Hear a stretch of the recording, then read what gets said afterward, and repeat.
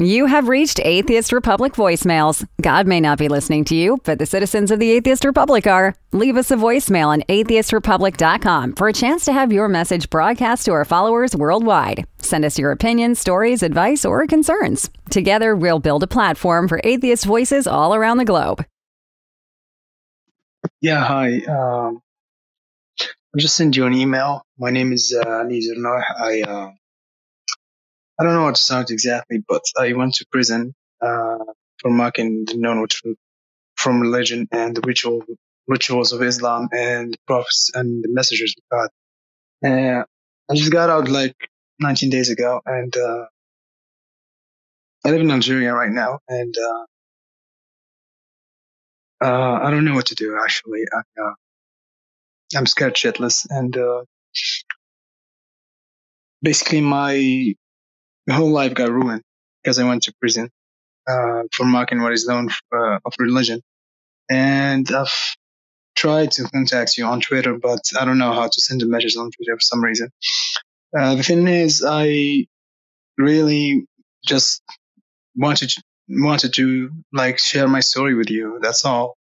In Algeria, the justice system just like violated my freedom of speech because I used to run a Facebook page called Algerian Atheists. And they sent me to jail for 3 years. After I appealed the sentence, they gave me 1 year. So yeah, so that's it. If you could like contact me, I'd love to share my story. And thank you.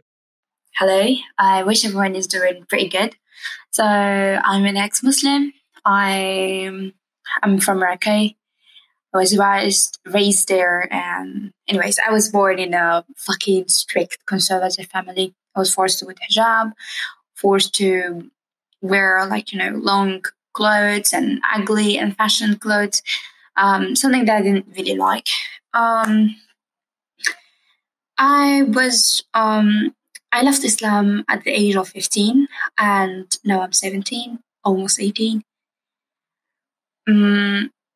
Living with my family is totally crazy because they're all the time talking about religion, and everything is about religion.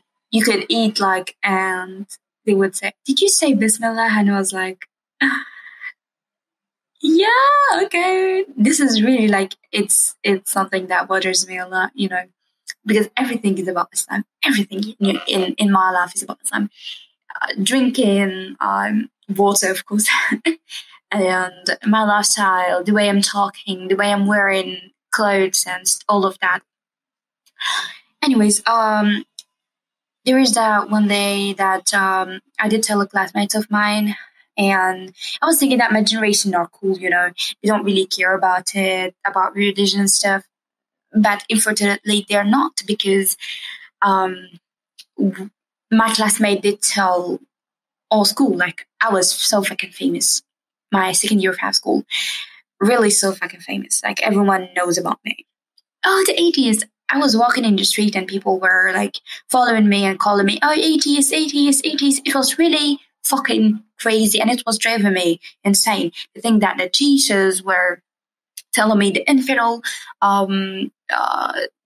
my classmates. I even once been hit by a classmate of mine. One day there is 2 girls that comes to me and said, "Oh, you have to die. You have to kill yourself. You have no right to live. You're atheist. You love Islam, the most beautiful religion in the world," and stuff. It was really crazy. After that, I skipped classes, had bad marks, and after that, I think the end of the year, my little brother was my best friend. So I told him I'm an atheist and I don't believe in Islam anymore. And the thing that I trusted him, but unfortunately he said he told my brother, my older brother. And we are in a society that the men have all the power and the control in your life. So you have no right to control your life, but your brother, your husband, or your father have all the right to do that. You could not say no. You should not say no, and all of that shit. So the thing is that my brother knew, and he told my parents, and he told me that, oh, I will kill you one day, and stuff like this. So my brother now, it's really crazy. We don't have really good relationship. After that, I did run away. I did come back and told them, oh, I am a Muslim again and stuff. After that, I did run away again at the age of 17. And they did find me. I was forced to come home. I was forced because they did bring me to the police. The police told me that you have no right and you should come back to your family. We can't protect you and all of that stuff. And they even, like, there's one that told me, oh, you have to respect your parents. You have to come back and you have no right to say no because you're still 17. You're not 18 and all of that shit. Anyways, now I'm telling my parents that I'm a Muslim, even if I'm not. But it's really crazy. Feeling a little bit depressed, you know. I hate lying. I hate living two lives.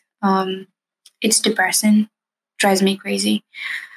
Yeah, but I have my plan.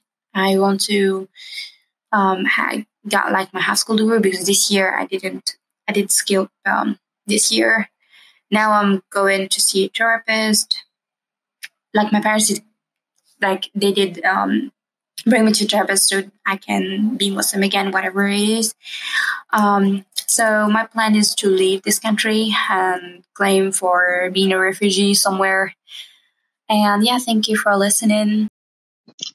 Hello, this is Demir Maliki from Tunisia, a Sikh in Iceland, atheist in Sweden. I reached to Sweden very legally through a family connection, visa or residence permit, but my wife was a Muslim, so she didn't want to help me anymore. So the Swedish immigration asked me to leave. After I came here, I started participating in my atheism and being like normal, natural atheist. And I received threats from my home, and also I was having problems, different type of problems and threats. And I was an atheist who lives in shadows in Tunisia, so I'm facing a really huge problem down here. And I applied for an asylum in Sweden, but the immigration decided to reject my case based on the fact that atheists are safe in Tunisia. This is what the lawyer of the immigration told me, but when I went there to the immigration and they handed me the copy of the rejection, it appeared that the rejection was based on my political activism in Tunis, and it wasn't that the main reason that I applied for an asylum. Was for the reason that I'm an atheist and I have problems in my country of threatenings and threatenings by murder and stuff like that. So it's really complicated. Thank you.